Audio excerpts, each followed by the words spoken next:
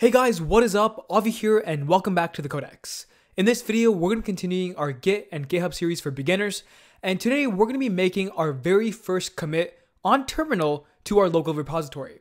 So in the last video, we understood what the three Git states were. Okay, you have some unstaged files, you put them in the staging, and then you finally commit them.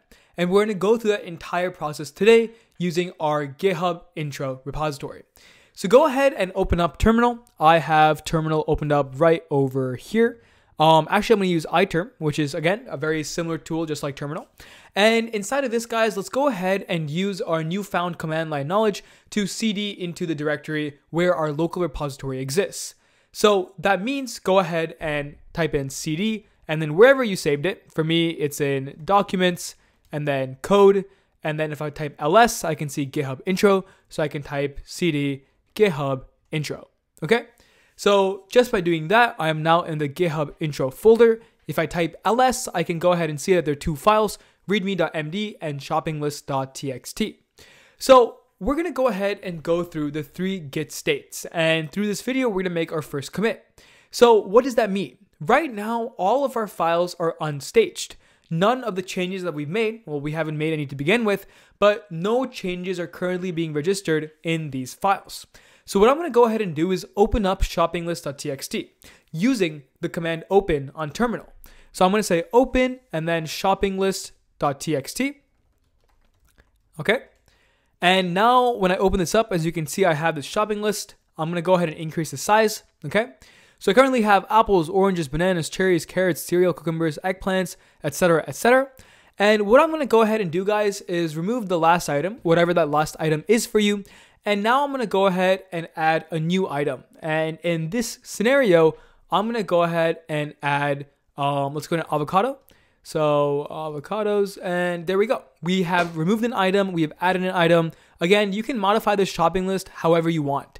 Mine might look a little bit different than yours, and that's totally okay.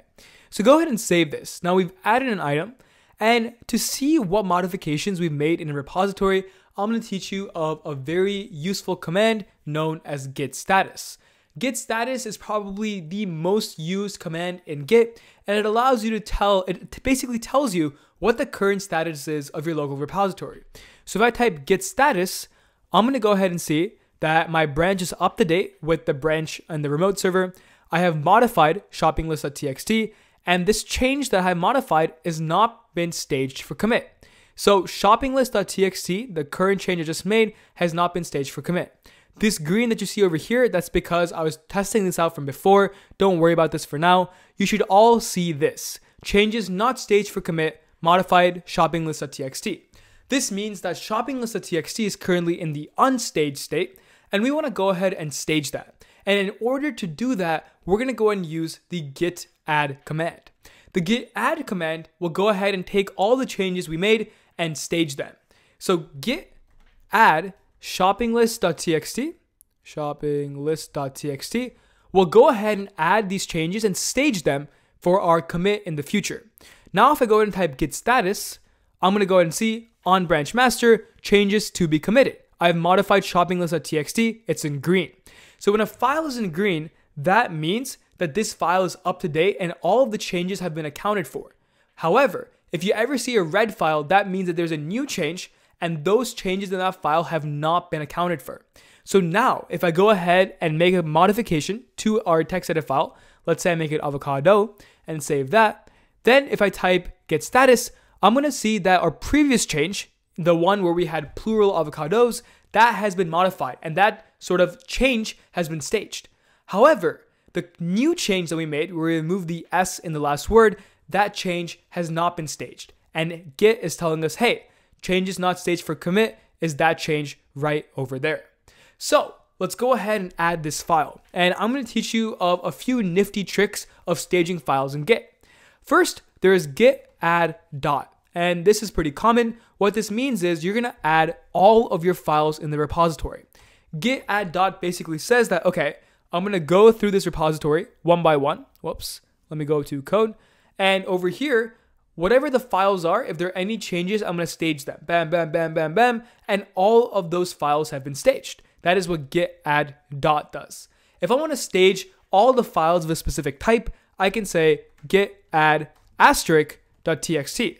And then what that does is it's going to go ahead and add or stage all the changes made in the txt files in this repository. So what we've done now, guys, is we have taken our very own file, we've modified it, and we've added it, we've staged it. The last stage in our 3 Git stages is committing, and to commit your changes and stash them locally and save them, that is done through the Git Commit command. You can say Git Commit and then -m to type a message, and then inside of this, go ahead and just type something. For now, I'm going to say added avocados, or avocado, I believe. Is that the last change we made? Yes, it is. So git commit -m added avocado, and then go ahead and hit enter. So what we just did, guys, is we went through the 3 stages of Git. We had unstaged files, whatever changes we made, we staged them, and then we committed these files locally. So now there is this sort of ID given to our commit. It has a message called added avocado, and now what we can go ahead and do is we'll always have this local commit saved on our sort of local repository. If we ever want to go back to this commit, we can. If we ever want to see this commit again, we can. And it's a very easy way, just like in Pokemon, how there's a save state button. This is exactly what we've done. We've saved the state, we've saved all of our progress. We can always go back to this in a future time. Fantastic job, guys. Thanks so much for listening, and I'll see you in the next video.